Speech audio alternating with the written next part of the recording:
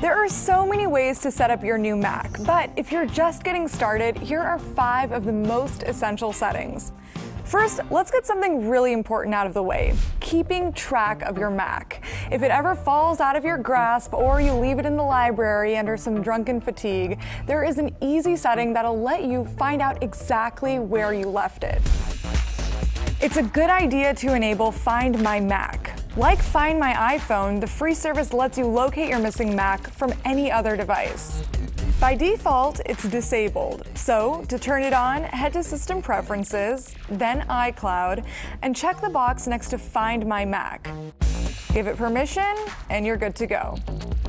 Now, if you ever need to find your computer, just log into iCloud on another browser or use the app on another iOS device.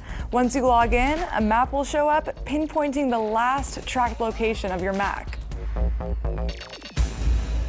Okay, with that safeguard in place, let's enable a few small but important features that'll make getting around your Mac a lot easier.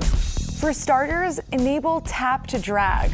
Go to Preferences, then Accessibility Settings. Then head over to Mouse and Trackpad, then Trackpad Options, and Enable Dragging. You might also want to customize what shows up on your desktop. For instance, you can put your hard drive directly on your desktop for quick access. To do this, go to the Finder menu and choose Preferences. Then to the General tab and use these checkboxes to pick the items that'll appear on your desktop. And one more setting you'll be much more relaxed enabling: battery percentage. There's no use trying to figure out how much battery is left based on this symbol. So instead, click the battery symbol and head down to Show Percentage. Select it, and from now on, you'll see exactly how much power you have left. Now, if you want to be really productive on your Mac, get to know the gestures. Apple calls the trackpad the magic trackpad for a reason. It can do a lot more than just mouse around.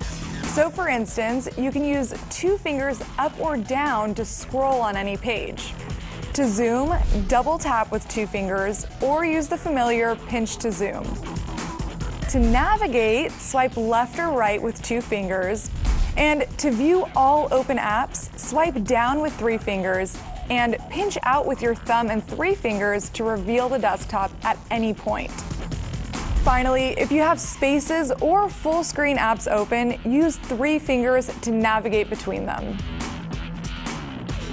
Now that you have those essential tips down, you're one step closer to mastering your Mac.